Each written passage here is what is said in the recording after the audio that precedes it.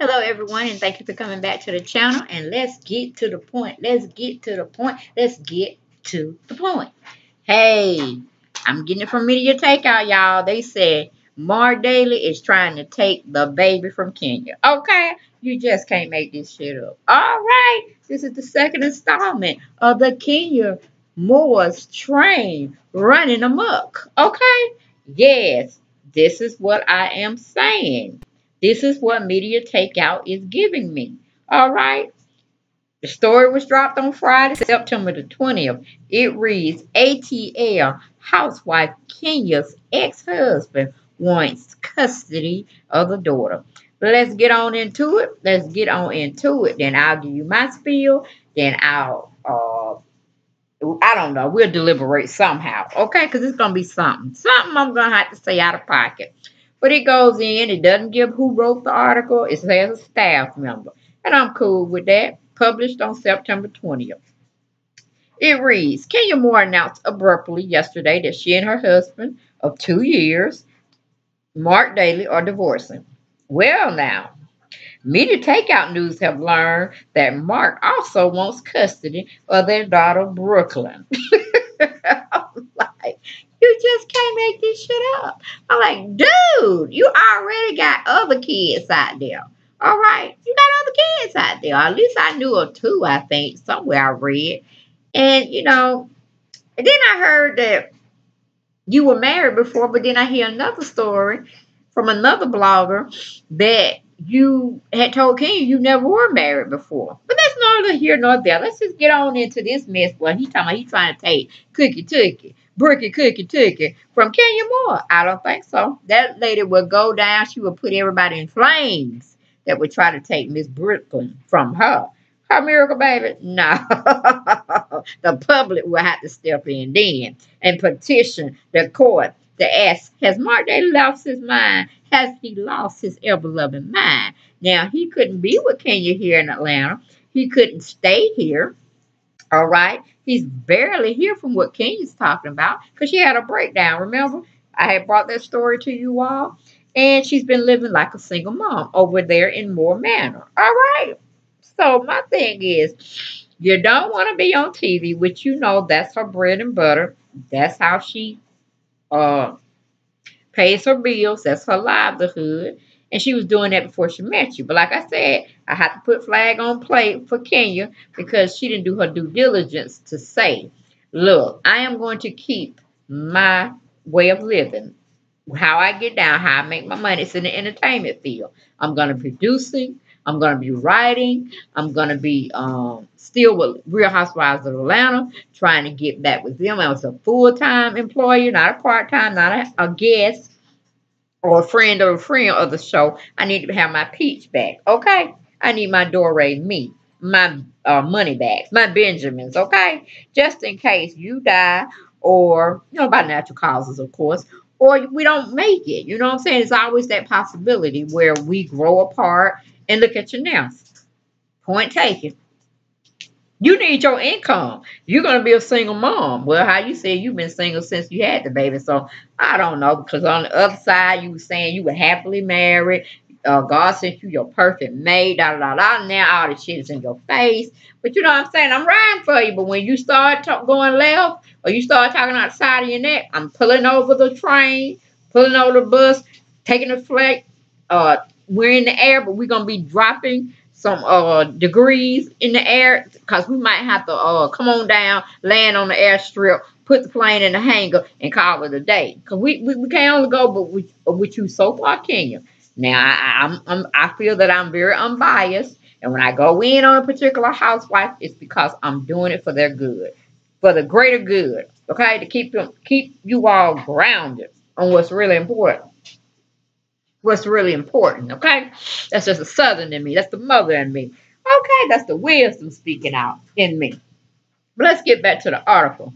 It said, according to a friend of Marc's, the New York businessman wants to raise his daughter and said Marc loves Brooklyn and she loves her daddy. He will always be in her life. I'm like, for one, you could take Marc wholly out the picture and Brooklyn will attach to another man, okay? Because she's too young to even form who mama, who daddy is. I mean, you're going to always know who mama is because they had that scent, and you've known their voice from day one when they were developing and raising, and you were growing in the fetus and the womb. You knew your mama, okay? Now, daddy, that's kind of suspect. Anybody can play the part, okay?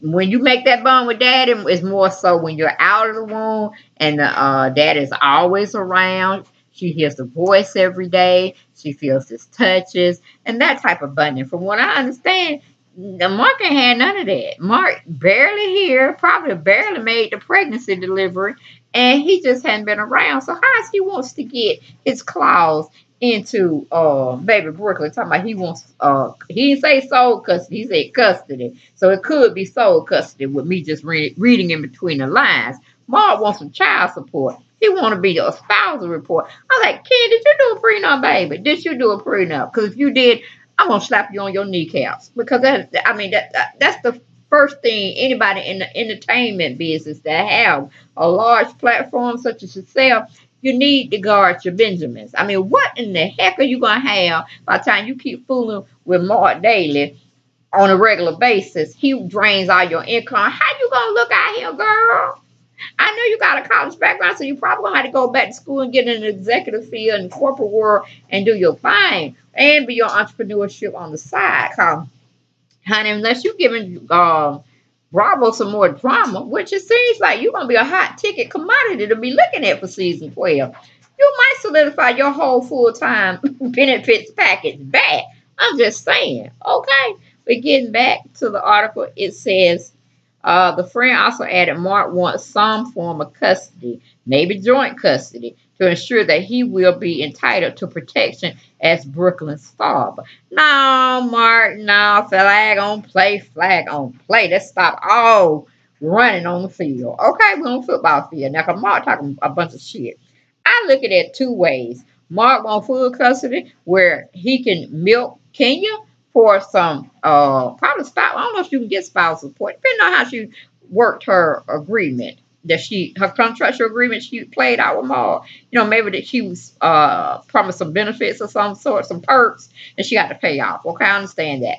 Now, if he talking about joint custody where he don't have to pay child support, because in joint custody, from my understanding, there's no cost of each party. It's just like, say, if you had a child for 6 months and then the child goes see the father for 6 months, y'all taking care of the child equally. You see what I'm saying? And with Mark being a successful businessman in the restaurant world, my thing is, when you gonna have time? Because that's all I heard people telling me. Mark is a businessman. He be moving and shaking. I ain't seen him on 4-500 yet, but I'm just going from what the naysayers say when they come approach me in my comment says he got it going on, da da da. So when is he gonna have time to raise his children?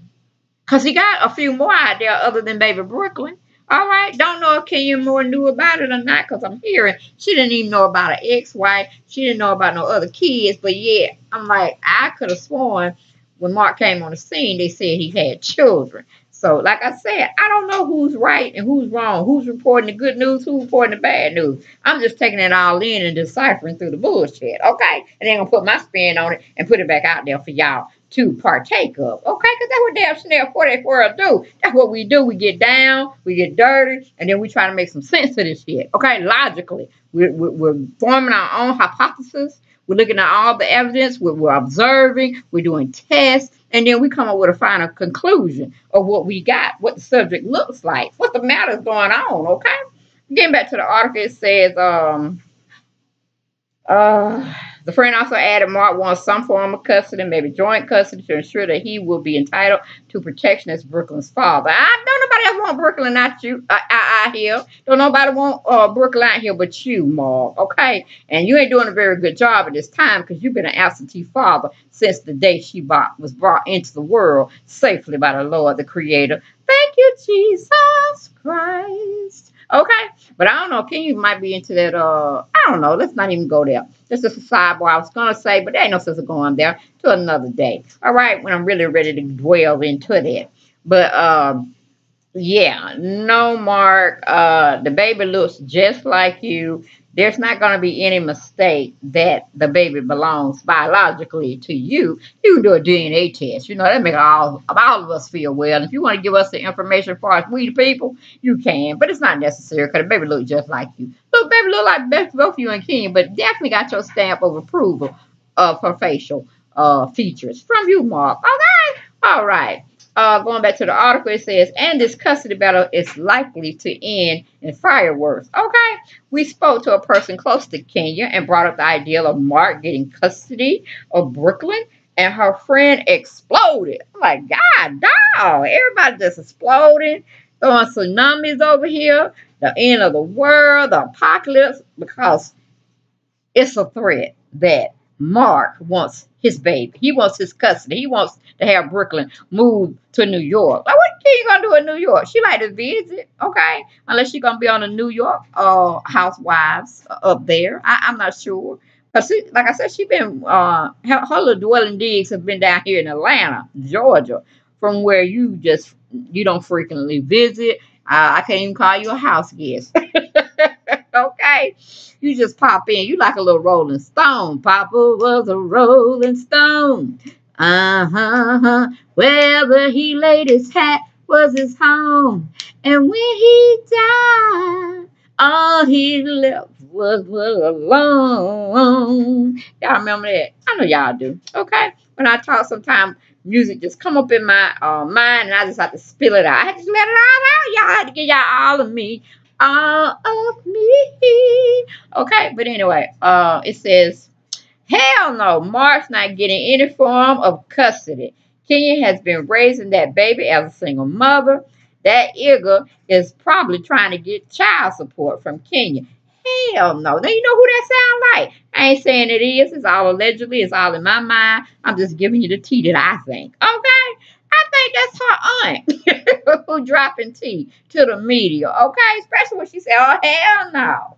And he ain't getting that baby. Okay? So I'm like, oh. Now, the ookie cookie tookie come out. The real likes and dislikes of who really was in Mark's team. And was this truly a marriage to behold?